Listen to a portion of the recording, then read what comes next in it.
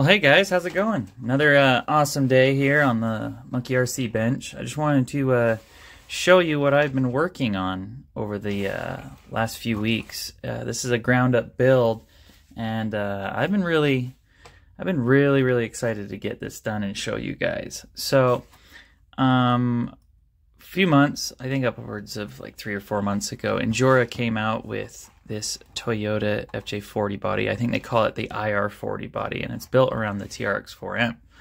And I really love this cab. I really love the look of this, so I decided to try my hand at building one, you know. And this time around, I wanted to build everything exactly how I wanted it, or at least as close as I can with what parts I could. I try to stick to all Endura parts. There are a couple differences, but Endura does make comparable parts that I use different. If anything, it was for price point and comparative reviews and reliability and stuff. So what I'm going to do right now is I'm going to walk you through everything that I've done to this, and yeah, I'm pretty excited about this so far. So what we got is the IR40 body from Endura. Everything from the cab forward is exactly how it came. I added the Endura sticker there, obviously, but in the back is where we got some differences. So what I did was in the stock one, it's got a cage and a roll bar that come back right here. I decided to remove that because I wanted just a flatbed look. Also, there's a X cage that covers up this back window, and I didn't want that. I wanted it to be nice and open and stick a nice little American flag sticker in there. And yeah. Now, as for the bed, it's completely open, so I, with the help of my wife, mostly my wife because she's just a whiz on her laser, she designed and made some wood flatbed panels for me with my logo on it, and she is awesome and amazing for doing that. I was really happy with this, and I guess she made 2 on this one piece that we had, so I've got 2. So if anything happens to this one, I can pop this one in. So yeah, that's pretty awesome. I'm super excited with how that had. I did have to shave it a little bit to get it to sit in there, just because there was bolt holes from where the cage came up and stuff, but I'm really happy with how this turned out. I think it looks really super awesome. So I think what I'm going to do is I'm going to start from the front and work my way back. But just to get the rest of the outside done, what I have here is I have some Endura brass bead locks. They're 1.0 size. And I've got some Little Guy Racing Parts Trench Kings. These are just 64s on it, which I've been wanting to run these tires for a while. I've never ran them before, so I was pretty excited to get them on here and see how they do. And so far, I'm digging them. Digging them a lot. They're very sticky.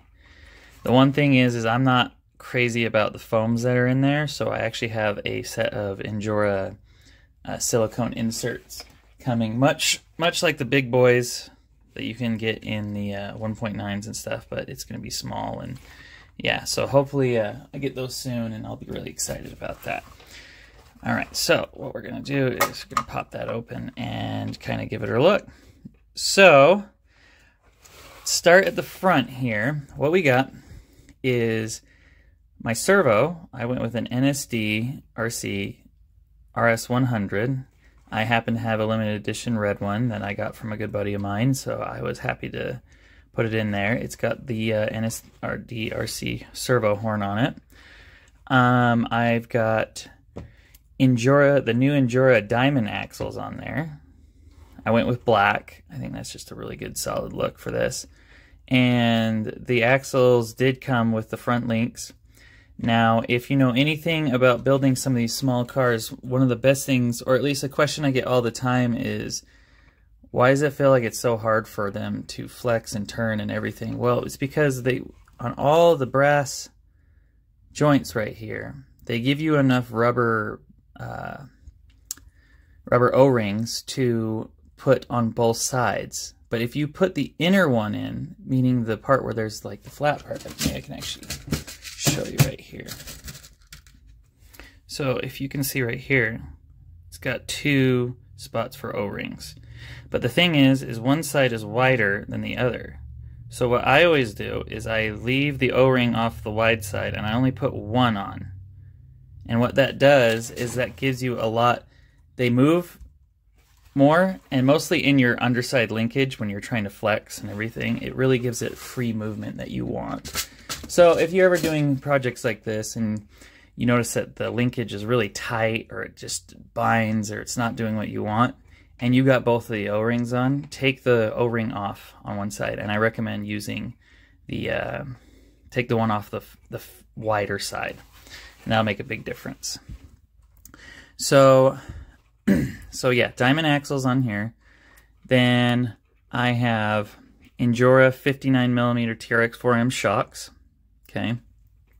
This is sitting on the Endura carbon fiber low center of gravity chassis, LCG chassis, and you have to get the one that allows for lay down servos because the TRX4M usually comes with a servo up, and I'm not a fan of that. I've never been a fan of that, and I was really happy when companies started making wider chassis to allow that to sit down, as well as making axles for the TRX4M that allow lay down servos.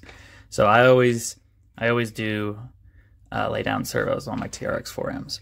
Another thing about the shocks is the stock, the brass ends right here, and if you try to just mount it straight to the chassis, this head right here will hit the chassis before. So I just use an extra brass fitting right here to kind of widen it out, so it actually had, you know, breathing room to allow this to not to bind up on that. Okay. Now, let's see, moving down, I have, you can't see it because I've got a piece of Velcro here for the battery, but I used, instead of the Endura transmission on it, I went with Globact, Globact. It's just an Amazon aluminum case transmission with the low gears on there. And if you know anything about the TRX4M, there is 3 gear sets you can put in. I think the stock one is like the mid-range. And then you can go up if you want to make it faster, and then you can go low if you want it to slower crawl. I always go for the low gears, which came with this transmission for a killer deal. So I went with that. Motor-wise, I'm running a Furatech Venom system in there with the Lizard Pro ESC back here. This is my first time running this Venom motor. Most of my TRX4M, I honestly use the purple Endura motor, so I'm really excited about this, and I just barely installed it this morning and was crawling with it, and I was really impressed with how slow and controlled it is. And they have an app. Furatech has an app where you can program all the stuff in here, which is great, including setting a higher voltage rate for your servo. And when you run like a really high-end servo, like an NSD-RC, you want to give it the voltage it wants so you don't burn up the servo. Let's see here. Okay, so on the bottom here, what I've got here is I've got the Endura high clearance brass links. I always try to use brass on as low as possible in here, and which leads me to something I was really excited to find was a TRX4M skid made by OGRC, and it's completely solid on the bottom. So another thing about the TRX4Ms is that there is usually a hole cut out of the skid plate so that the transmission plate can come through. And I don't really like that because there's like this weird gap transition between the plastic and, you know, your skid plate, and I've had it hang up on me before. So I was really excited to see this nice machined brass full encased bottom and not have it really droop lower than, you know, stock, other than just what the little brass does cover. I've got Endura steel drive lines on it, and I've used these on a lot of different builds. And actually, I can tell you right now, I've got a problem here because right here, I don't know if you can see it, my camera's being kind of funky right here.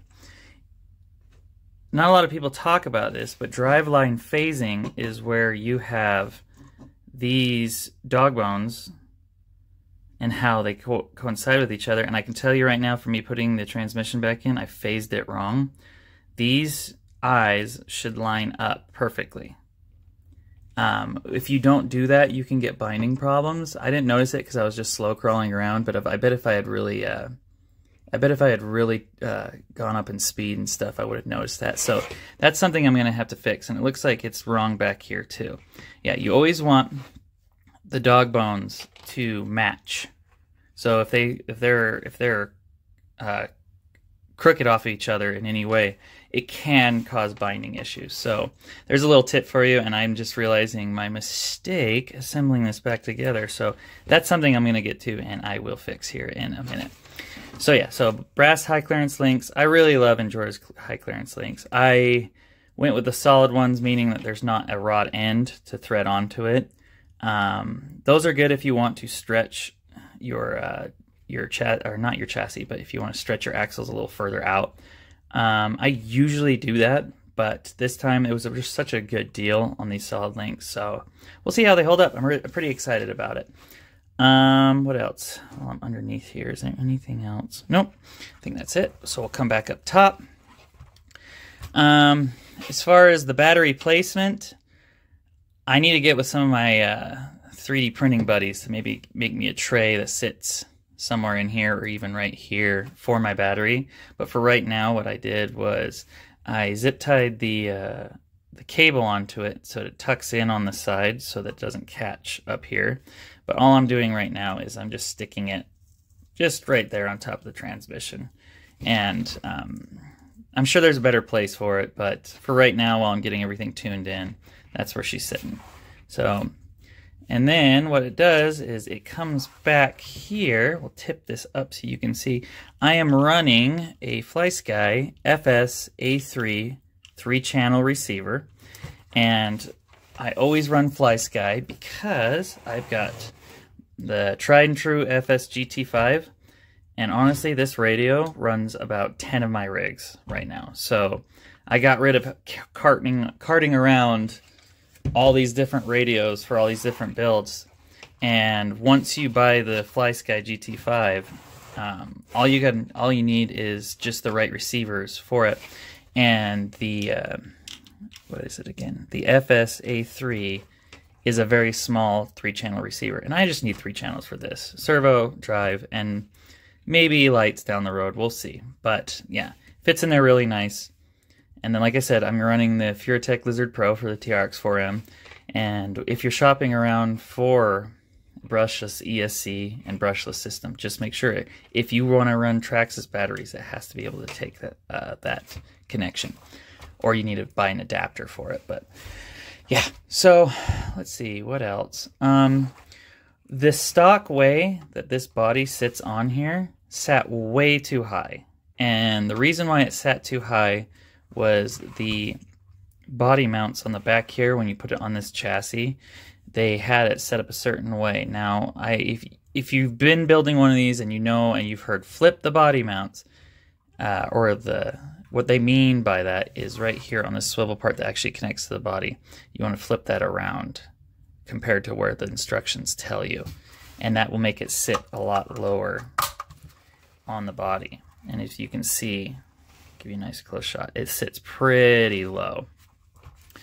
Yeah, man, that's pretty much it. Like I said, the only things I'm really waiting for are some silicone inserts for the tires, and I think that's pretty much it. I might get with a buddy who 3D prints and put a cooler back here. I think a cooler would look cool on the back of this. But yeah, I'm really impressed with it. I really like it a lot, and I'll show you guys the slow crawl abilities on this. Let me just turn my radio on, and then we will connect this.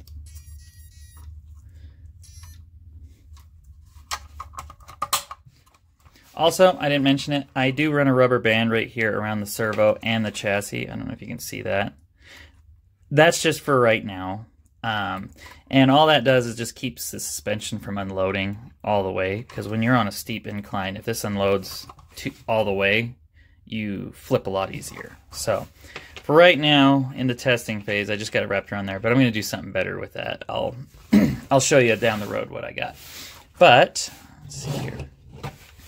I will show you. Now with a brushless system, you can you can get brushed motors to a slow crawl if you put the lower gears in and you tune in your radio and everything. But with this Lizard Pro, I gotta tell you, like, it will, like, look how slow that is. And it can even go slower. Ah, wow, look at that. Isn't that just the coolest thing ever?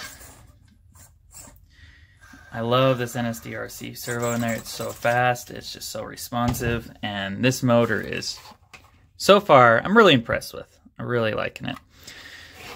But yeah, I haven't done a video in a while. I've kind of been busy with some family things going on, but I just wanted to show you guys what I've been working on my in-between time. And now that I installed the motor today, it was done, and I was just so excited I couldn't wait. I had to show you guys what I've been working on.